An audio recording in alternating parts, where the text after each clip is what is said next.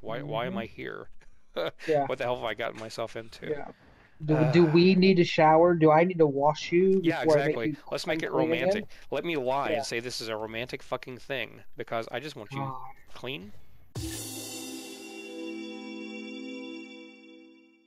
And I got I bet you I got some more favor turbine points. Got mail. Oh, it could be. I don't sell stuff on this server. Oh, I don't have mail. What have you been doing behind my back? Nothing. I don't worry about it. Don't talk about her. What? She needs nothing. What? She who? What? Nothing? Go over to the tavern, which is awesome. He loves us so much. Does he? What are we gonna do whenever he quits because we suck? Be sad. Anybody else up there? Nope, they're dead. Good. Good job. I really like the artifacts in this little, I don't know, cavern right here. The water rippling off the ceiling and walls. Yeah, it is pretty cool. Very good. Very well done. They call it something, artesian something or other. There you go, artesian tributary. Has carved away the rock. How beautiful. It is, I Yeah. like that effect on the ceiling and stuff. Wonder how much would it cost me to have that effect in my house? Talk to the fucking dude who did your ceiling. Do we I'm sure he's have handy any? as fuck. You Oh, have any fucking artesian engineers that watch your channel that could maybe chime in on that one? if anybody out there is an artesian engineer, if you could, Is that even a thing? I First, find that don't. out. Let's pretend Let's, it is. Why do we have yeah, to muddle this with facts? because we're Why playing can't? real video games, okay? These are real dungeons that we're in. Because this matters to me. Yeah. Whatever. Why do you have to make everything about a fucking game and Well, jokes? if you would, you're just so intent on having your own house. Why not move back in with your lovely mother and I live could with move her? back in with Lori. Fuck. Fuck yeah. God, why would you even say that in jest? That's God. awful. That is because I hate myself. Get your shit straight, but addiction's a bad thing. I mean, fuck. I smoke cigarettes, I drink, overweight. Probably technically obese, I would imagine. Probably still am, even with the weight I lost, but still, it's like I'm trying to do something about it. I don't want to just sit around and do nothing. And I mean, I'm gonna die eventually, but I'd like a little bit better life than what I've got, Yeah. and not be such a fucking psychic vampire sucking people's souls out and wanting attention so badly that I say I have horrible things wrong with me when I really don't. Just trying to get some attention. Yeah, I don't understand what that's. It's a mental illness. They slap in the face to people that actually have real things going on in their lives. It is, and I understand that. And somebody told me that today, as a matter of fact, and said, that's just it's making light of somebody else's plight, somebody else that has that problem, and you're just saying, yeah, this is a condition or a thing that is going on with me, and it's not. That's a bad thing, and yes, it is a bad thing. But why are they doing it? I mean, it's to me, I mean, mental illness takes a lot of different forms, and I think that might be part of it. And if so, then get some fucking help. If you admit it and you need help, fine. But if you don't go through with the help and try to get things fixed in your life, and you're just going to be a piece of shit, then nobody is going to trust you. Nobody's going to like you.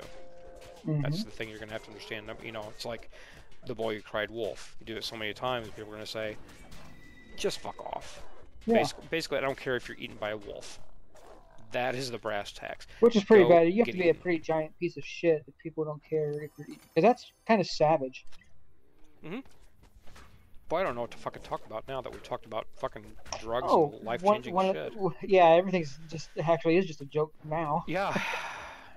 Story that I saved. Oh, yes. First session. Mm-hmm. So Ethan's been living with me for a little bit. Yeah. This has been a couple weeks ago now. Apparently, I sleep like a fucking log. Sure. Ethan told me that he got sick one night and tried to wake me up to let me know that he had thrown up. All right. And I was not having any part of being woken up for anything. Not. So I was like, okay, well, I just, I assumed that he, took care of it, made it to the toilet, blah, blah, blah, blah. So one day my brother picked him up, and I don't go back into his room or anything. I just give him his own space. I just assumed that he's taking care of it. So he got picked up, and it's like, well, I'm gonna go back there, and it is my house. I probably should check the state of my room, make sure the room's not burnt down or anything. Right. So I go in there, and the room's it's a fucking shithole death trap, is what he's turned it into. They're actual traps. Yeah, there was. I actually, you people are lucky that I'm even alive right now to tell the story. So I called Michael and I'm like, hey, you need to turn around and get Ethan back here. He's going to clean this room before he goes there. Right. So you have him in there, cleaning this up, cleaning that. He just has, piles of dirty clothes everywhere. And, I asked him, what of this is dirty, what of this is clean.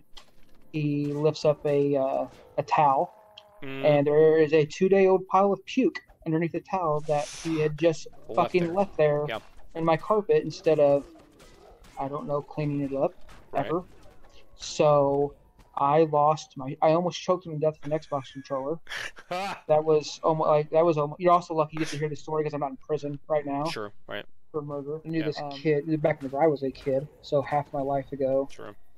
His name was Michael. He lived, I guess, basically across the street from another one of my good friends. Anyway, they had dogs. You might be able to see where this is going. I already smell it in my head. Yes, I already smell it. Yes. Yep. Oh yes. Yep. I'd never been in his house before. It's just you don't go to somebody's house till you go to their house for the first time. Right. So we went upstairs and it was you were having to tiptoe around piles. Yeah. Of dog shit, and it's and they just walked around it like it was just like this is normal everyday stuff, guys. Oh yeah, this is just a facet of the house. It's just like hey, our sofa got stuck when we were trying to move it, and now it's like a part of the stairs, so you have to climb over that. The dog shit is just that's the way it is. Yeah. Yeah. I was just like, I will never ever. I don't even look at you the same as a human being anymore. No, I don't see how people live like that. I don't get it. I mean, I see these shows on. Well, I haven't really watched any. I've seen bits and pieces of shows on hoarders and stuff. They got like piles of newspapers and piles of this and piles of that. It's like, why? It goes back to like mental illness stuff, like texting when you should be fucking resting. That kind of stuff. I've had to ask my mom about Ethan's homework real quick. Whatever. I mean, again, whatever excuse you want to validate what you're doing, that's fine. That's funny. But yeah, that's. I don't know. I've seen people live like that, and it's and I've seen girls live like that too, and dirty girls. Very dirty girls. Yeah, they're not like in a cool way either. Disgusting. Yeah, no, not in a cool way like. I've got fuzzy cuffs.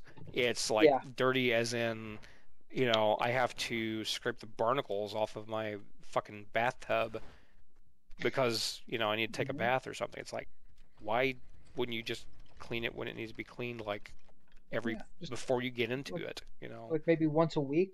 How long do you go before you take a fucking shower or bath? Why am I here? What the hell have I gotten myself into? Yeah. Do we need to shower? Do I need to wash you? Yeah, exactly. Let's make it romantic. Let me lie and say this is a romantic fucking thing because I just want you clean. Yeah. I knew a girl. She told me she dated a guy that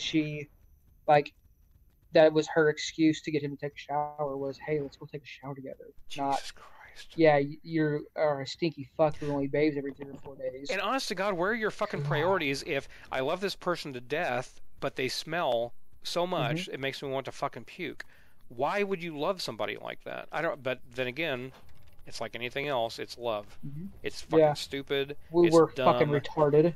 We are fucking retarded. We overlook stuff like nobody's business just so that we feel close to that person. That's just, ugh. I'm surprised we even made it this far in our history of how fucking pathetic are we as human beings? As human beings.